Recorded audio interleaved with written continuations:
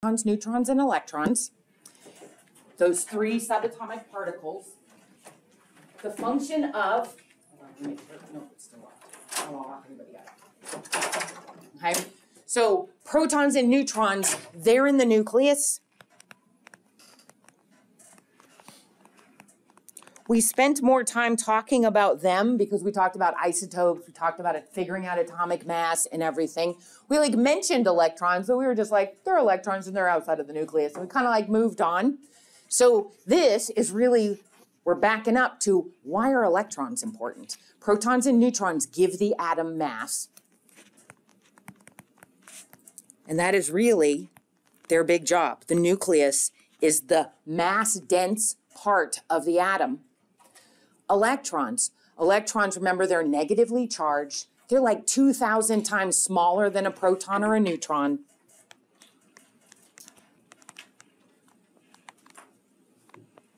They're very small. I like to think of them almost like little particles of energy, okay? But they're in constant motion.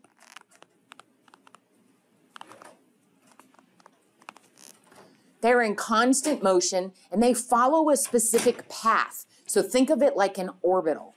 So an orbital, like how the moon orbits the Earth, right? So the Earth, and so the moon's doing this, going around, and it's got a very specific path. It doesn't just randomly fling itself about. It stays on this sort of trajectory that's very predictable. Same thing with electrons. They're in constant motion in these orbitals. So what they found when doing the research is they found that electrons that are closer to the nucleus, they have a shorter path. Since they have a shorter path, they can move slower, they have lower energy.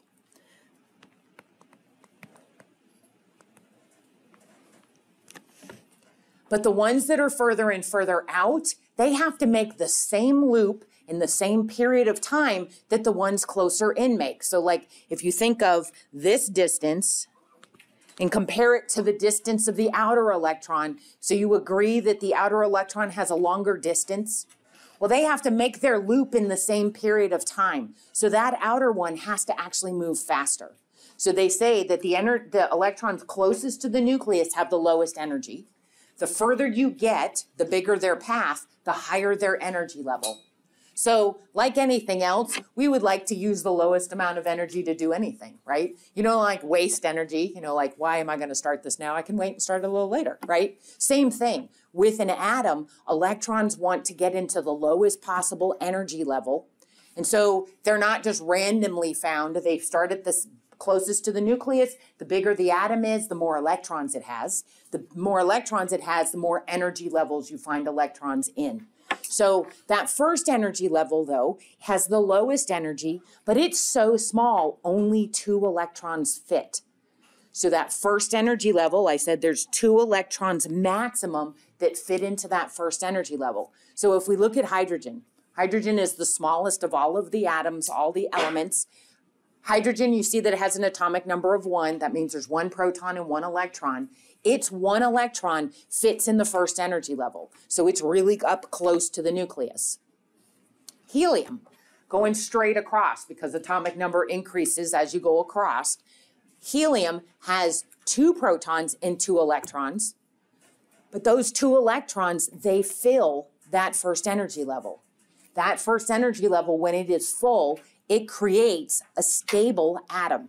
So this is why helium, even though it only has 2 electrons, it's in the column with what they call the noble gases. The noble gases are neon, argon, krypton. So all the ones down that far right, those are sort of your stable elements. These are elements that rarely form compounds. Some of the big ones do, but the little ones, they don't. That's like if you have neon gas, like what they put into neon lights, and when you run an electric current through it, it glows. So that was kind of a cool thing that they discovered to be able to make neon lights. But neon exists as individual neon atoms. It does not form a compound because it has this very stable electron configuration. So helium, having just 2, makes it stable. As you go up, so we have hydrogen and helium. When we look at lithium, and this one's really lithium, see there's 3 electrons. 2 electrons can fit in the first energy level, okay? And it's the lowest amount of energy. The second energy level is where that third one would have to go. So it doesn't have 2 electrons. So 2 electrons are in the first level. And then that 1 electron has to be in the second. And that second level it's a little further out from the nucleus. So that means those electrons are moving a little bit faster, a little bit higher in terms of their energy. Then as we continue across this row, as we add, you'll see that you'll increase the number of electrons in that second energy level. You'll have 2 with beryllium, 3 with boron, 4 with carbon, 5 with nitrogen, 6 with oxygen, 7 with fluorine. We're just going straight across. But then we get all the way over to neon. When we get to neon, now we have 8. And 8 is the maximum number that fits in the second energy level. So again, in the periodic table, when we get over to that side, now we get a full second energy level, and that is going to create a stable gas, or a stable noble gas, which is neon. So neon has 2 electrons in the first energy level, but it has 8 in the second, creating that stable electron configuration. And they actually found that for all elements other than hydrogen and helium, 8 is this stability. So 8 creates this balance. 8 creates an atom that's not trying to interact and react with other things. It's always the electron number. And it's not just their total electron number, because do you see with helium, with neon, for example. So neon has 10 electrons. There's 2 electrons in the first energy level, but it's the outer energy level that is full and creates that stability. So there's a chart that shows all of them. So this one actually is the whole 20, okay? I did kind of shrink it down a little bit. So 1 to all the way through 20 shows you the symbol. And notice this comes into play, this group number. So hydrogen, which is in group number 1, notice that it has 1 electron in its outer energy level. But now let's go down to the next one. So look at lithium. What does lithium have as its outer energy electron? 1 as well. So that outer electron number matches its group number. So when you think of group number, and this really works only for the first 2 columns and the last 6 columns. At the very top of the column, do you see a number in front of a capital A? That's the group number. So the first column is group 1A, second column is group 2A. So that number actually tells you how many electrons are in the outermost energy level. All the energy levels inside or underneath are all stable. It's just that outer energy level that we're actually looking at. So now you tell me, looking at sodium, it's in that same column, how many electrons in its outer energy level? You would expect it to have 1 as well. Going down to the next one, so looking at potassium, it also has 1 as well. So everything in the first column will have 1 electron in its outer energy level. It's got energy levels underneath, but all of those are full. It's that outer one that's not 8. The outer one is the one that wants to try and interact either by gaining, losing, transferring electrons in order to create stability. If it doesn't have 8, it's not stable. So everything in group 1, not stable. Everything in group 2 then, if you look at beryllium, see how this one's 2? Then slide down, magnesium directly underneath it has 2. Calcium directly underneath it has 2. So everything in group 2A has 2 electrons in its outer energy level, and those 2 electrons are the ones that we're going to be using in order to do bonding. So you don't even have to memorize this. You just have to remember to look at the number in front of the capital A.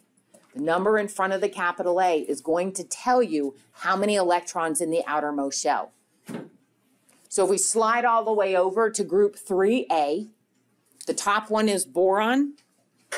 So you know now that it has 3. It's in group 3A. And so now you also know aluminum has 3 as well. See how those ones match? So the group number is going to tell you the number of valence electrons. So as you go across, like carbon and silicon, both have 4. Oxygen and sulfur. Oxygen and sulfur both have 6. Nitrogen and phosphorus both have 5. So now we can just identify it without actually having to like think, okay, well, it's got 10 electrons. How many in the first? How many in the second? I don't care about the electrons in the underneath levels. I really only care about the outside one. Because if the outside energy level does not have 8, then this is going to be reactive. This atom is going to try and form a chemical bond to try and create the stable 8. So that's sort of the rule. So remember, this is those main group elements. So it's the first 2 columns and the last 6. So those ones in the middle, see they have B at the top of their column? So the 3rd column going all the way over to zinc's column, like the 12th column, those ones are actually a little bit different. You can't go by their group numbers, but you can for the first 2 columns and the last 6. The number at the top in front of the capital A tells you how many electrons in the outer shell. Those electrons in the outer shell, they call them valence electrons. Okay, so they might refer to this as the valence number or the number of valence electrons. And so Dr. Lewis, who is somebody that studied atoms and studied these electrons and their behaviors and how they form molecules, he said, well, an easy way to try and indicate the number of electrons in the outermost shell is by using the dots. So for something like hydrogen, you would just have 1 dot, okay? 1 dot on any side of that hydrogen atom would indicate its number of valence electrons because it's in group 1. And it would be fine if you put your dot to the right. It would be completely fine if you put your dot above. I don't care where you put it as long as there's 1 dot on one side and no more than that, just 1. So same thing with sodium. Because sodium's in group 1, I would just use 1 dot.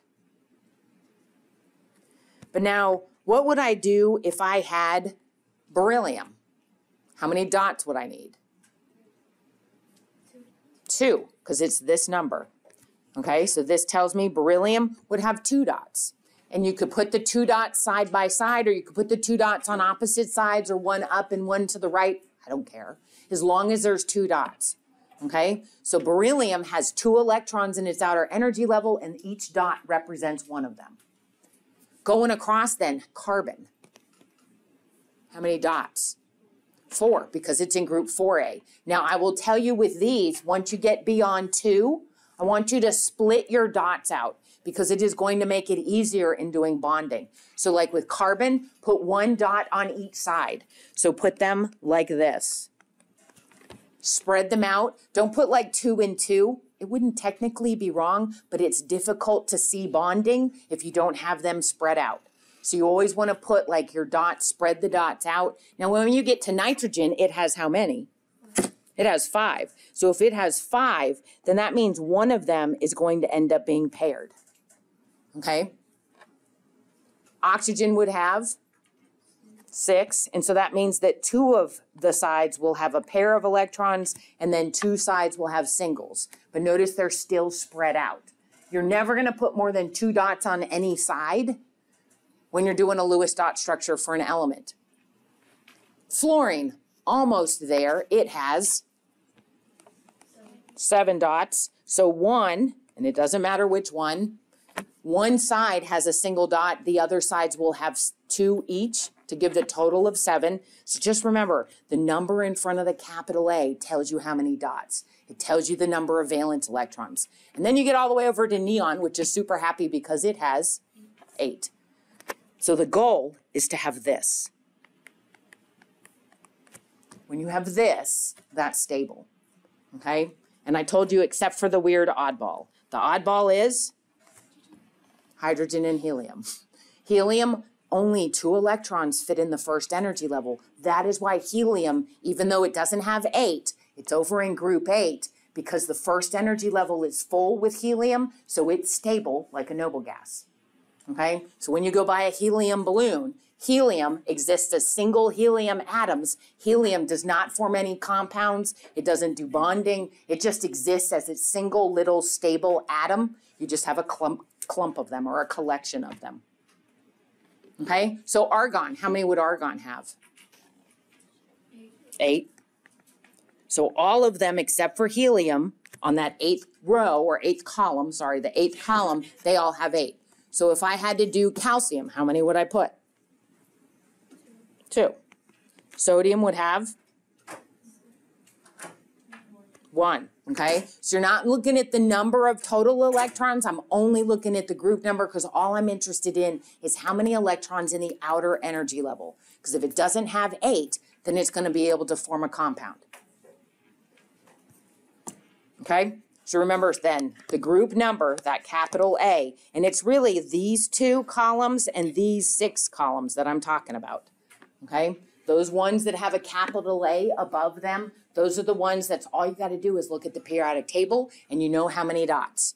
That's why everybody should have a periodic table. If for some reason you came in, you don't have one, please come up and get one instead of straining your neck to be able to look at the periodic table. Okay? So we did this. So this is what they found. They found this. They said, okay, atoms that have a stable number of outer electrons are not reactive. They typically have 8. So neon, argon, krypton, xenon, radon, all the ones except for helium, all the ones down that 8th column, they found are very stable, don't form compounds very easily, don't interact with other molecules. They follow the octet rule. So whenever you think of the word octet, you might think of an octagon or an octopus because they all refer to the number 8. Okay? So just remember 8 is the goal. So if you have an atom like sodium with its one little valence electron, that doesn't have 8. So that means this sodium atom wants to interact with other atoms in order to achieve some stability. So the way they do this is by bonding. Chemical bonds are formed to try and create a stable number of 8 for the atoms that make up the compound. So one that's really common is NaCl. So most everybody knows that NaCl is sodium chloride. It's table salt, right? So it's on most of the foods that you eat. So how does it form this stable compound that sits in your salt shaker and doesn't like burn through the table, that doesn't like, it's not super reactive. It can exist for years and years and years in your little salt shaker without causing any kind of damage. I will tell you that sodium metal, if it is just the atom, the pure element sodium, you have to store this under kerosene. So it actually is like a little clump of metal. It has to be stored underneath kerosene, which is like an oil, because sodium reacts with the air. If you take a piece of sodium metal and you throw it in water, it will react so violently with the water will boil. So like I've seen like videos, people like taking sodium metal and throwing it in a pond and it like literally like skips all over the pond and like you get all of this smoke and bubbling and everything. That's how reactive it is. So a single element like sodium that exists as a single atom, that one electron makes it very reactive. But sodium chloride is table salt, like you ingest it all the time, don't have any problems. So that is because of the first type of bonding, which is called ionic bonding. So in ionic bonding, let's talk about sodium first. What happens with sodium, the sodium atom, remember that if you look at the periodic table, you have 11 protons and 11 electrons. And it's that one little electron in the outer shell that causes all of the trouble, right? So that one. So sodium actually tries to get rid of it, and that's why it reacts with the air. That's why it reacts with water so violently, because it's literally trying to get rid of its electron, because if it gets rid of its electron, now it will only have 10 electrons. And looking at the periodic table, what element has 10 electrons? Which one? Do you see that this is the number of electrons that neon has? Neon's a noble gas. So if sodium can just lose its one electron, then it's going to have an electron configuration just like a noble gas. And that's why sodium that loses its electron becomes stable. But now it doesn't have an equal number of protons and electrons. So elements have equal numbers. If these are just elements, atoms, they have equal numbers of protons and electrons. But when you have unequal numbers of protons and electrons, now you have what is called an ion. So sodium becomes an ion. It's a positively charged ion that they call a cation, because it's got one more proton. If you do a comparison now, it's got 11 protons and only 10 electrons. So it ends up with a positive charge. So this is why when you see sodium written, they would talk about sodium levels. They don't just say Na, you always see it written with an Na+. So that is indicating a sodium ion versus a sodium atom. And sodium ions have a noble gas stable configuration. This is what allows sodium chloride to be so stable. So the other part of the coin is chlorine. So chlorine, kind of like the opposite of sodium, chlorine has 17 protons and 17 electrons. So remember, if you had the dots, you would have 7 dots around the chlorine. It's only missing 1. So kind of like the sodium wants to get rid of its 1 electron, chlorine is like wants to pull an electron from anything, okay? So it's very reactive as a single atom because of that 1 missing electron. So chlorine will pull any available electrons. It only needs 1. So it will actually bring in an electron, add its electron to its atom. Now it's got 18. So again, looking at the periodic table, what element has 18 electrons? It's like argon. And you know argon is a noble gas. So by gaining 1, that fills its outer shell with 8, and that creates stability. Now chlorine, if it gains a negative electron, now it's got 18 electrons and only 17 protons. This is why you see chlorine written with a Cl-. That indicates the charge on the chlorine. It indicates that it has 1 more negative electron, where sodium has 1 more positive proton. So this is also an ion. Atoms with the charge. Charged atoms are called ions. And these ones, negatively charged atoms, they call them anions. So there's like cations and anions, positive versus negative. So the easiest way to have this happen is actually by putting these two together. So if you take sodium and you take chlorine atoms and they come close together, the sodium literally wants to give its electron up and the chlorine is more than happy to pull it in. So there's one that's trying to release its extra electron, that 1 electron that stops it from being stable. The chlorine pulls that electron and it becomes part of the chlorine atom. So it doesn't hang out with the sodium ever again. Like it actually now belongs to the chlorine. There is no sharing. There's no like half and half type of thing. There is this true transfer. And that is why you end up with sodium ions. Na is now always going to be positively charged because it lost its negative electron. And the chlorine is always going to be negatively charged because it has gained that negative electron. But now what do you know about opposites? Opposites attract, and that's what an ionic bond is. So the attraction of the positive ions to the negative ions creates what they call an ionic bond. They would refer to NaCl as an ionic compound.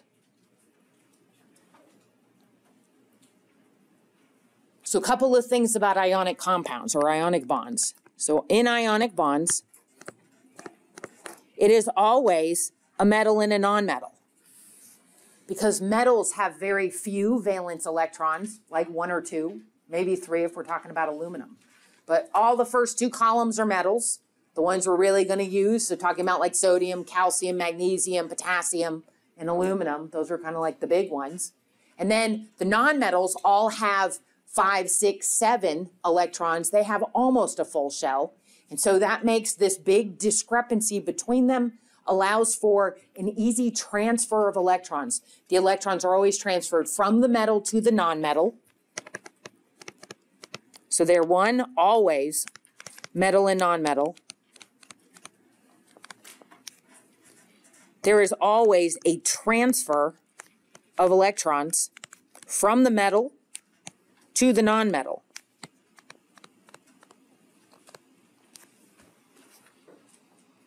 That is going to always form ions.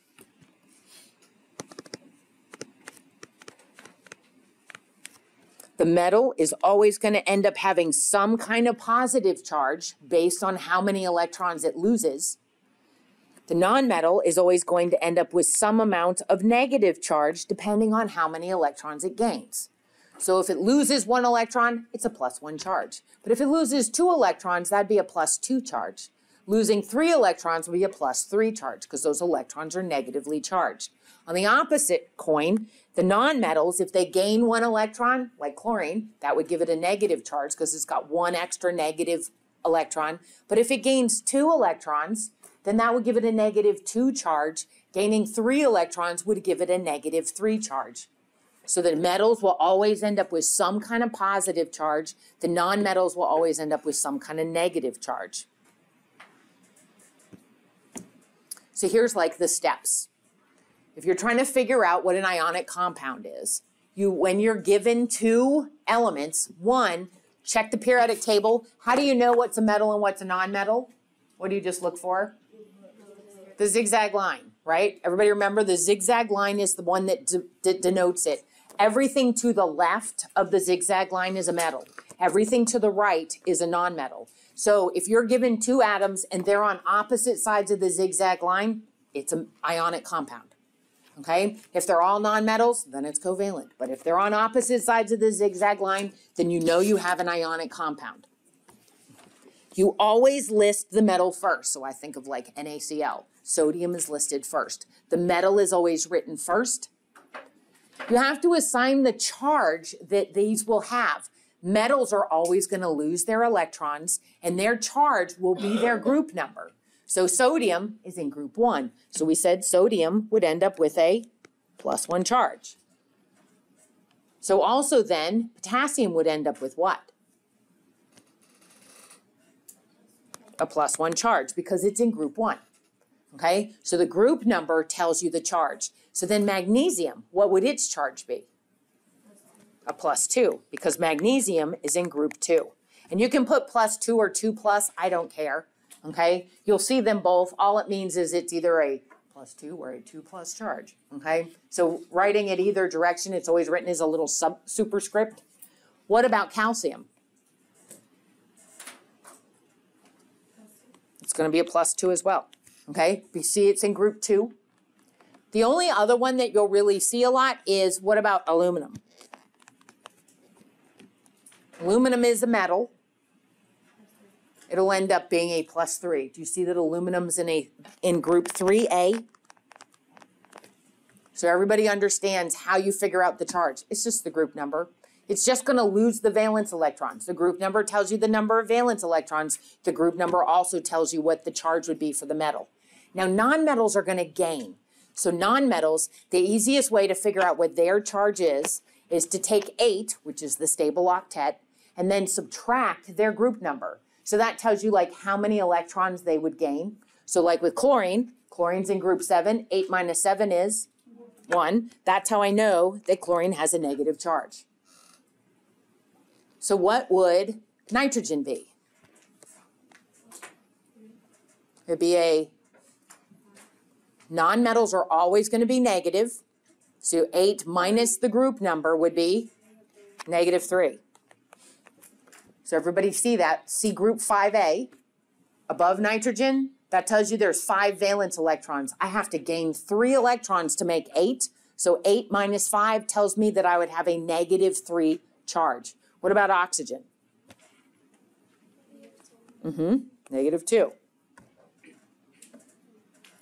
Okay, so the group number, 8 minus the group number, will tell you the negative charge for the nonmetal. If the charges are equal, like with sodium chloride, right? So sodium's a +1, chlorine's a -1. If they're equal, then I know that all I have is like 1 sodium and 1 chlorine to make my formula. So it would just be NaCl. 1 chlorine combines with 1 sodium combines with 1 chlorine.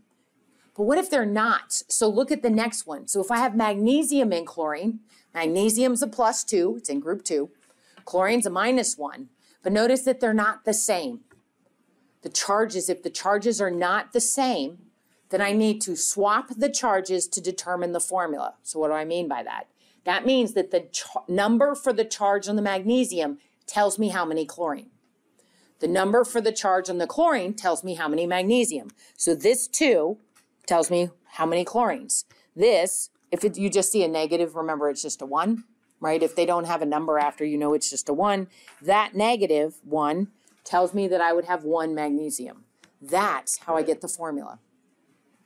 Okay? So you list the metal first, then the non-metal. Assign their charges. If they're not the same, then you have to swap the charges in order to figure out the formula. Sometimes when you do this, notice with this one, we have to be able to simplify. So to simplify, see how calcium's a +2, oxygen's a -2? Does everybody understand where I got the +2? Hand if you don't. Okay, does everybody understand how oxygen's a -2? Hand up if you're not sure. Okay, so if I do this swap, this 2 on the calcium tells me I have 2 oxygens. This 2 on the oxygen tells me I have 2 calcium. So when I write my formula, it looks like this. But see how I can simplify this? So since they're both 2, I can kind of simplify, divide both of them by 2. So the simplest whole number ratio is what you always want. I can't simplify MgCl2 anymore, but I can simplify Ca2O2 just to CaO, because they want it in the simplest whole number ratio. So since we're doing this, we might as well do the naming. So the naming with ionic compounds is you always use the whole name of the metal, the first part of the non-metal, plus IDE. And so NaCl, what do you call it? Sodium chloride, everybody knows that one, right? So sodium, I use the whole name of the metal. First part of the metal, so instead of chlorine, it's chlor. Okay, so chlorine is chlor, so what would fluorine be? Fluoride. What would bromine be? Bromide. First part of its name plus IDE. Iodine would be? Iodide. What about oxygen? Oxide. Sulfur? Sulfide. I'm just going through all the nonmetals. This is how the nonmetals, you use the first part of their name plus that IDE. What would nitrogen? Nitride. So just niter and then IDE. Phosphorus? Phosphide. Okay? Those are pretty much the nonmetals you've got to work with. Those are the ones that are in groups 5, 6, and 7. And they're only the ones in that upper corner. So there's only like 6, 7. Well, there's 8 of them total, because all of those halogens that cause trouble. Okay? So that's all you do is you just take the first part of the nonmetal plus IDE. So NaCl becomes sodium chloride. MgCl2, whole name of the metal, magnesium. First part of the nonmetal, chlor plus IDE, magnesium chloride. And then CaO would be calcium oxide. Don't have to use any numbers. You just have to like give the names specifically. Okay?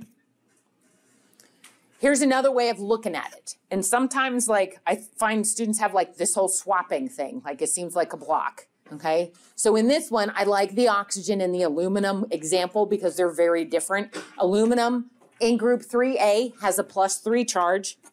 Oxygen over in group 6, 8 minus 6 tells me it's a -2 charge. So do you see that they're not the same? So if the charges are not the same, I have to swap them. So this tells me the 3 for the aluminum tells me how many oxygen. The 2 on the oxygen tells me how many aluminum. I don't swap the charge, so I don't put like +3 or -2. I just swap the number. And some people are like, well, why? I don't understand why. Okay, so if I look at Al2O3, okay, so this tells me how many aluminum? 2. 2 aluminum. So every aluminum has what charge? +3, see in there, remember it's in group 3A. So I know that this is +3 times 2, which would be a plus what? plus 6 plus 3 times 2, a positive 3 times 2 is a positive 6. And then what about the oxygen? What's the charge on the oxygen? A negative 2. And how many? 3 of them, which gives me a charge of negative 6. So do you see that the positive, total positive and negative charges are equal? Ionic compounds chemically are neutral. They do have positive and negative ions, but they exist in a ratio so that they balance each other. That's why you have to do the swapping. So you have to do this swapping to figure out the correct ratio of metal and non-metal. That's just to explain why you end up doing it. That's all you really got to do, though, is you just assign the charges and swap them. The charge on the metal tells you how many non-metals. The charge on the non-metal tells you how many metals. If you can't simplify, then it's the way it is. Okay, so let's practice a couple before. I thought I had it. Ugh, sorry. So in this, what if we had, you tell me, what if I combined calcium and nitrogen? If I combine calcium and nitrogen, tell me what would the formula be, and then what would the name be? Calcium and nitrogen.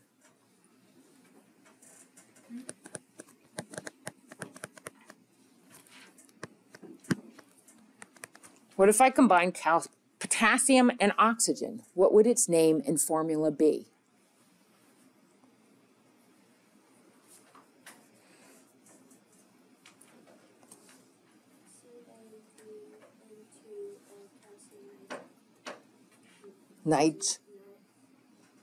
Not nitrate, this nitride. So in each case, calcium, what's its charge? Plus 2.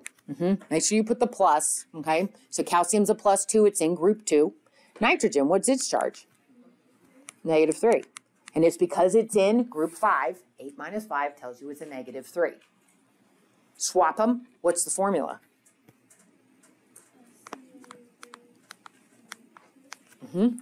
So the number, the plus 2, the 2 on calcium tells me how many nitrogen.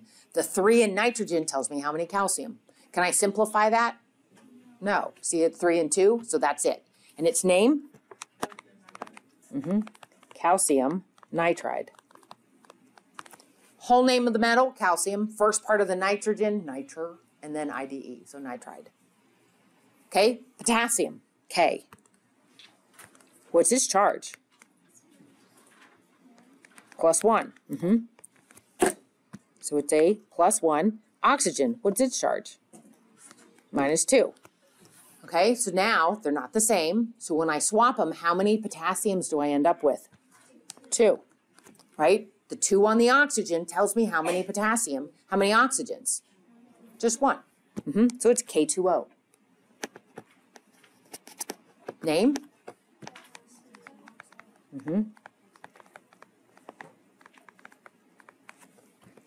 So remember, this is where going back and I said you got to learn the symbols and the names of these elements.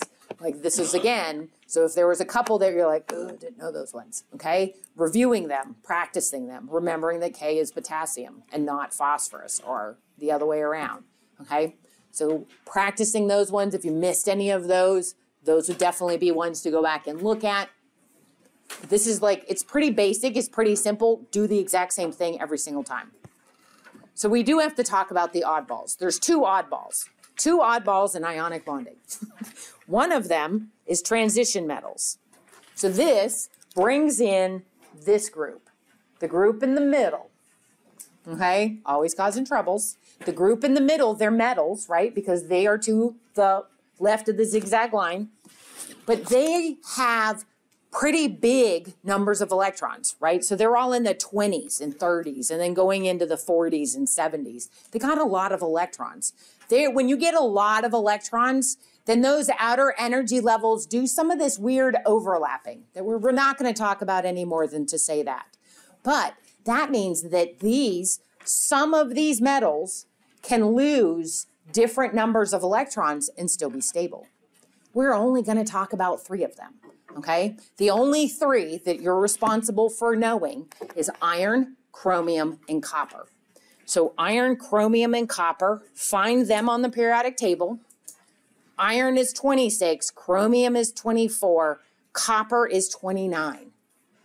Okay, they're the top, in that top row of those transition metals. So iron, Fe, it can actually lose 2 electrons, but it can even lose 3 electrons to create a stable compound. So it can exist as an Fe plus 2 or an Fe plus 3. So do you see that means there's 2 different ways that iron can combine with chlorine. So when they found this, they were like, okay, because they got like used to like sodium chloride, potassium oxide, like these ones that like there's this only one way. These ones are odd because there's more than one possible combination of a metal and a nonmetal with iron, chromium, and copper. Chromium can also, like iron, can exist as a plus 2 or a plus 3. So see the middle one. So you can have Cr plus 2 or Cr plus 3 forming compounds. Copper can only exist as a plus 1 or a plus 2. So I can have copper combining with oxygen and forming 2 possible copper oxides. So I can't just call this iron chloride, because how would I know which one it is? I can't just call the bottom one copper oxide, because I wouldn't know which one it is. So what I have to do is I have to use a Roman numeral to represent the charge on the metal. So this one. So Fe, Cl2. So to figure, you've got to figure out what is the charge on the iron. So you kind of do like this, like kind of like a reverse swap. So what's the charge on the chlorine? What do I know the charge on chlorine is? Negative, because it's in group 7, right? So I know that it only gains 1 electron to make 8. So I know that my chlorine's going to be negative. So if I have 2 negatives, what would the charge on the iron have to be to balance that? It's going to have to be a plus 2. So remember that the compound itself is neutral. If I have 2 chlorines, each chlorine is negative, then that means that my iron has to be plus 2 to balance the negative 2. But do you notice the other thing? If you did like a reverse swap. So notice that the number on the chlorine tells you the charge on the iron. The number on the iron tells you the charge on the chlorine, right? So if you look at those 2 subscripts, you see that you could like do the opposite, like a reverse swap as a way of figuring out what that charge is. So this 2 can tell me the charge on the metal. So you can work it out as the math, like the total number of positives versus negatives, or you could just take those subscripts and swap them, and for 99% of the time, you would be able to figure it out. So the number on the nonmetal can tell you the charge for that metal. So what would FeCl3, what's the charge on the iron? It's a plus 3. So that chlorine is still a negative, right? Because it's over in group 7. That doesn't change. But notice that means that I'd have to have a plus 3 as the charge for the iron. So to tell the difference between these 2, they are both iron chloride.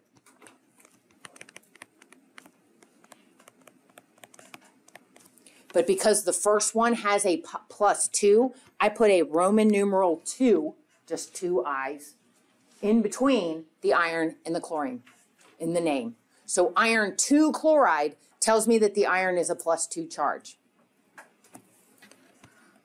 Whereas this one would be called what? Iron 3 chloride.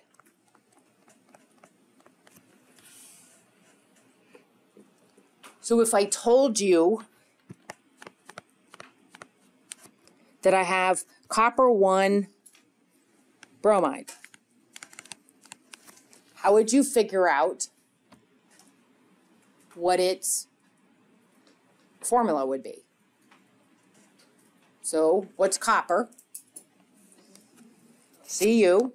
And that Roman numeral 1 tells me its charge is a plus 1. Right? So this tells me the charge. So the Roman numeral 1 tells me the charge on the copper. What about bromine?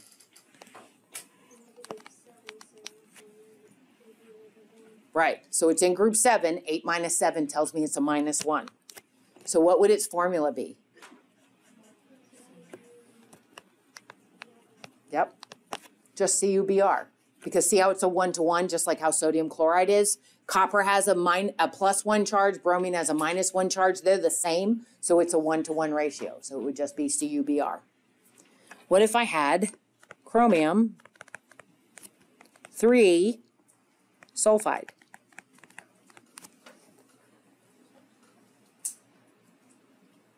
What would you put down? So what's chromium? Cr, so you assign, you write down what the symbol is. So what's the charge on the chromium? +3, because this Roman numeral tells me it's a +3. The Roman numeral tells me the charge on the metal. So then what's sulfide? It's an S, and what's its charge? -2. Group 6, 8 minus 6 is 2. That tells me it's a -2. Now, when I swap this one, it's not 1-to-1. So how many chromiums? So I'd have Cr2. How many sulfurs? 3. So you can go back and forth. If you're given the name, you can find the formula. If you're given the formula, you can find the name.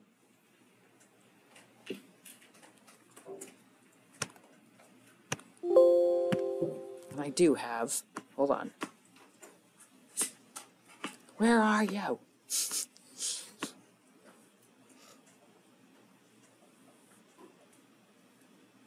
Yeah. So here's one. This is like slide 37. Apologies. I don't know why I didn't put it in earlier. I should have moved it up because I find it's easier just to do the whole thing together. There's a couple we're going to skip because we haven't, and it's probably why. So we're going to skip this one and skip this one, but you can do this one. K3N. Just tell me its name. Potassium, good. Nitride. Very straightforward. So if you're given, if you see that it's a metal and a non-metal, then you just say the whole name of the metal, first part of the non-metal plus IDE. What about this one? Nope. What is Ca? Ca is calcium.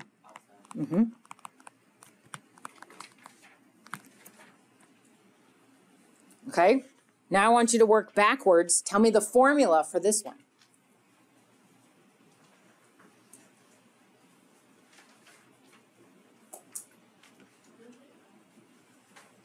So first you got to figure out what are the symbols. Fe and Cl. What is the charge on the Fe? +3. What's the charge on the chlorine? -1. So when I do the swap, what's my formula? Yep. So since the chlorine's a -1, only 1 Fe, chlorine, because the iron is a +3, I end up with 3 chlorines.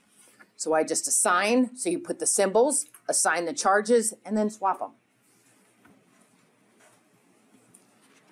What's this one? Sodium bromide.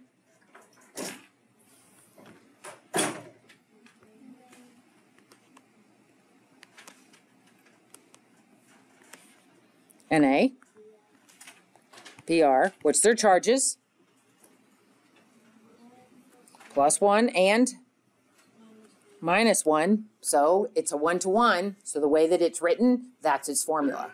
So if the positive and negative charges equal each other, then you know it's like a 1-to-1 ratio. So it would just be NaBr. I don't have to do any swapping because they're equal. Tell me the name of the next one. Cu3N. Okay.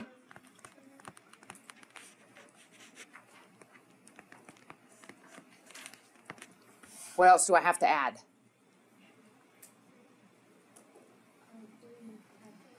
Nope, it's not telling me the number of copper. What's the Roman numeral going to tell me? The charge. So you got to figure out what is the charge on the copper.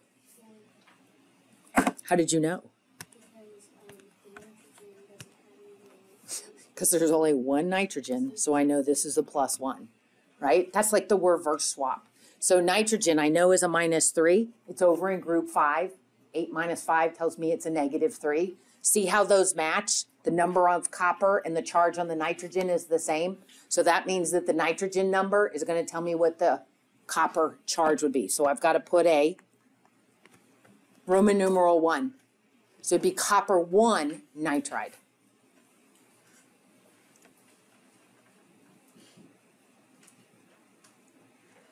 Okay? So I'll rearrange. We'll have another practice with this because I want you to be able to go. You should be able to go from formula to name to formula, back and forth with them.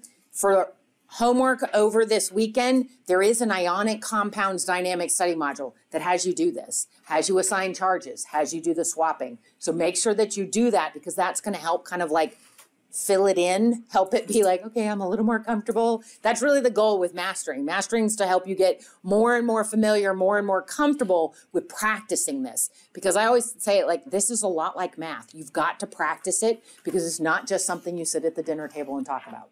Okay? So when it's not something like that, then you really got to have like exposure to it and be able to practice it and feel like you're like accomplishing something so that you feel more comfortable with it. So there's only one more. Sorry, I got to go all the way back. There's only one more oddball. So the one oddball, copper, iron, chromium. And those are the only 3 I will ask you. So that's probably something you want to put on that note card, right? What it means, what that Roman numeral means, maybe an example or 2 of what you have to have.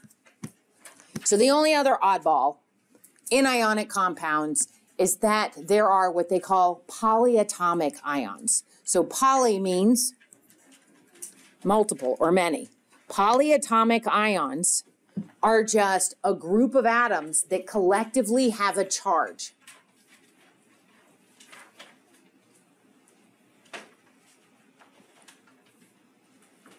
Most of them that we're going to talk about, they are negative charged ions. There's a couple, there's really just one that we're going to talk about that's positive. And the easiest thing to do is just to go through them. So the only ones that I'm going to ask you about are the ones that are in the boxes, okay? There's lots of them. If you look, like here's the second page. There's a lot of them, okay? Most of them are where you have a nonmetal and a lot of oxygens. So notice like with nitrogen, I can have NO2, I can have NO3. With carbon, I can have CO3, HCO3. But notice most of these have a lot of oxygens combined with them. But as a group, they exist, they have their own name, and they have their own formula with their own charge. So the first one is this one. So OH minus. OH minus, this is called the hydroxide ion. Write it bigger just to make sure everybody can see. So anytime I have an OH written like that with a metal, it's going to be a hydroxide. So if I have NaOH, I use the whole name of the metal, sodium, first part, and then I just use the name of the polyatomic. So this one would be called sodium hydroxide.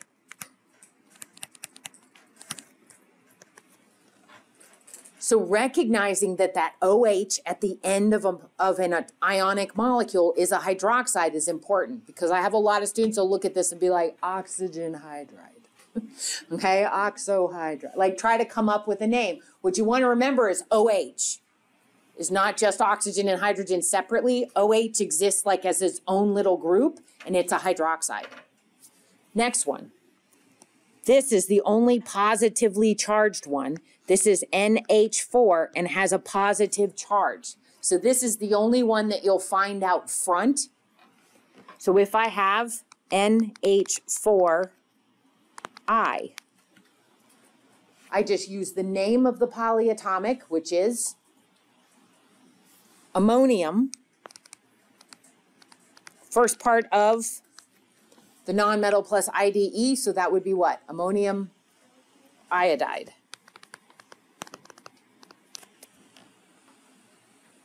So when you have a polyatomic, you say the name of the polyatomic. Think of it being like its own little group. It doesn't split up. It stays all together. NO3, the third one. This is the nitrate ion. Nitrates are common preservatives. Most people have them, eat hot dogs that have preservatives like this, or ham, cold cuts, luncheon meat, that kind of stuff. Large amounts have been linked to cancer. Tell your child that when all they'll eat is hot dogs. We went through that stage. Okay, but that's the NO3. NO3, and it has a negative charge. So if it's got a negative charge, it's always at the end of the molecule. It's always like a non-metal, so it's always going to be second. The only one that ever comes out front is that ammonium, the NH4, because it's got a plus charge. So it like takes the place of where a metal would normally sit. So going down, so in this one, NO3, if I have Mg NO3 2, where have you seen that? Where have you seen the parentheses? When did we talk about parentheses and what you have to do? Balancing equations. Do you remember parentheses? Like you had to count the number. Parentheses tells you everything inside's found by that number. If you go back and look at your balancing equations, all of those ones in parentheses, they're all polyatomic ions. So they're all those NO3s, SO4s, PO4s. If you go back and just look at them, you're like, oh, they always list them together. They don't split the nitrogens and the oxygens up. They list it as NO3, and if there's more than one NO3, you have parentheses and a number outside. So what would I call this? Whole name of the metal? Magnesium. First part of the magnesium. I keep trying to say that. It automatically comes out of my head. Okay, so NO3 is the nitrate. So this is magnesium nitrate. So I don't have to worry about naming the nitrogen and oxygen separately. I just call it the nitrate. So magnesium nitrate. Going down again, getting the chlorine group. This is the chlorate. Chlorine has chlorate, chlorite, hypochlorite, which is like bleach. These are typical disinfectants. Remember how chlorine is a really good disinfectant, how all those halogens are used like iodine as cleansers. So the chlorate ion is found that way as well, and it is ClO3 with the -1. So ClO3 minus.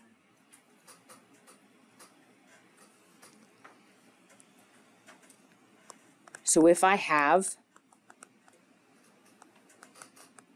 this, because the chlorate has a -1 charge, aluminum has a +3, I would have to have this ratio. I would call this what?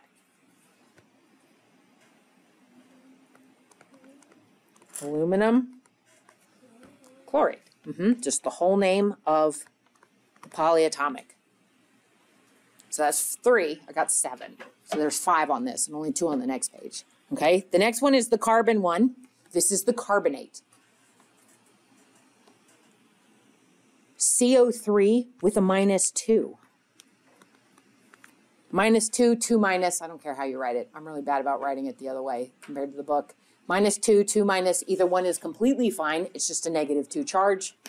So in this one, if I have Na, which is a +1, I would have to have 2 of those in order to balance my carbonate. So the carbonate would be a -2. I'd have to have 2 sodiums. So Na2CO3, what would its name be? Sodium, whole name of the metal, and then just the name of the polyatomic, carbonate. So these ones are going to be big ones in recognizing. Recognizing when you see that CO3, don't try to split it up. Think about it as like one unit. Okay, so there's these. That's the OH minus. 1, 2, 3, 4, 5. Here's the only other 2. The sulfur-containing one and the phosphorus-containing one. Okay, so the sulfur-containing one is SO4 with the 2 minus. Magnesium sulfate is an Epsom salts. So in this one, like if I have this, MgSO4, what would I call it? Magnesium sulfate.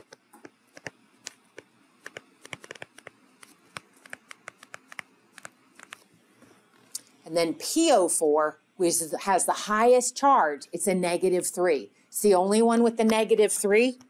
So it's a PO4 with the -3, or 3 minus, either one.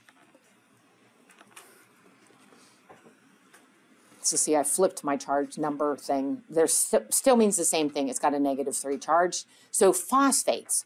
Where have you talked about phosphates? in biology, phosphates are part of a really important molecule. It's found in the nucleus of the cell. It forms the double-stranded helix. So in nucleic acids, remember you have sugar, phosphate, sugar, phosphate, sugar, phosphate. Those make up the chains. And then you have those bases that link them together. So the phosphate is a PO4. So every other group along those chains is the phosphate. Also, people think about ATP, which is energy. It's the universal energy molecule of the cell. That's adenosine triphosphate. So that actually has 3 of these groups linked together. So we will talk about them again. But if I had, I'd have to have this.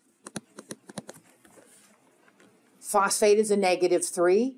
Potassium is a +1. So we're doing that swap. I'd have to have 3 potassiums to make 1 phosphate. And the name of this would be? Just using the name of that polyatomic.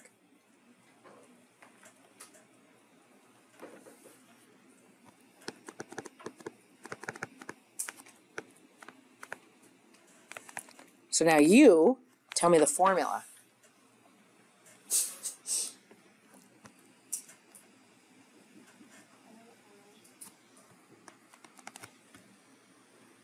And then you got to look that one up. What's hydroxide? OH with a negative. So remember, when you want to write, when you're starting to make this list, don't just write the formula of it. Make sure you put that charge, because you're going to need to know the charge if you're going to figure out a formula. So what do you notice about these? They're equal. So what does that mean? That they're just a 1-to-1 ratio. So this would just be listed together, all 1.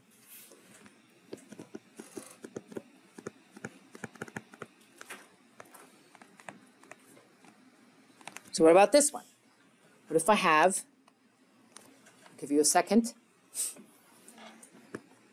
So see if you can do it. I'm going to put this one, I'm going to put 2 other up here. And then we'll quit, because it's about time.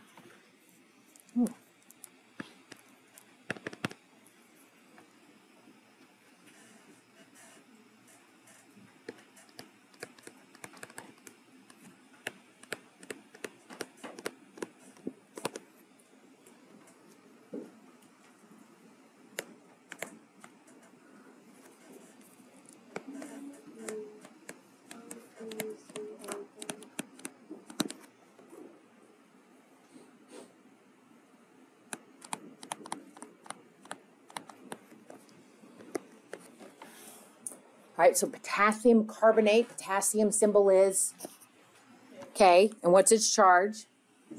+1. Remember, it's in group 1. And then you got to look up carbonate. Carbonate is CO3, and its charge is a -2.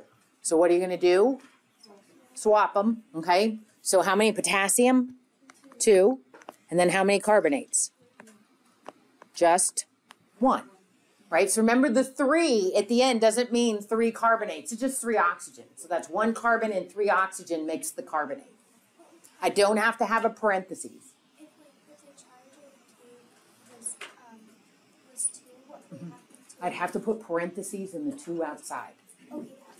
Okay? So let's try this one, which we'll have to do. You have to do that one. Okay? So then that leads us right into this next question. So calcium phosphate. Calcium is a what? Ca with a +2, and phosphate is a PO4 with a -3. Now in this one, they don't match. So how many calciums in the formula? How many calciums would I have? Doing the swap, the number, the charge on the phosphate tells me how many calciums. So this would be Ca3, and then how many phosphates? 2. So when I do this, I have to put the entire phosphate formula, parentheses, and then a 2 outside. Because that's saying I have 2 of those. Because remember, think of them like one big thing. I can't split the phosphorus up from the oxygens. They always stay together. All right, one last one. So if I have magnesium chlorate, magnesium's a what? And then chlorate is what? What's its formula? ClO3. Everybody see that on the previous page? The chlorate is ClO3 with a negative charge, so they're not the same. One's a +2, the other's a -1. So I have to swap them. So how many magnesiums? Just one, because the charge on the chlorate's a -1. So magnesium's just one of them. But now how many chlorates? 2, because see the +2 on the magnesium means I got to have 2 chlorates. So I have to put chlorate, ClO3, put parentheses, and the 2 outside. Okay? So I don't have to put parentheses around other elements, but if you have polyatomics, then I've got to have the parentheses in order to be able to show that. Okay, so this really finishes ionic bonding. These are really like the main things we want to talk about: basic, writing, naming, polyatomic transition. So do make sure that you get that dynamic study module for ionic done. Next Tuesday, we will talk about covalent. Okay, we'll talk about the second kind of bonding.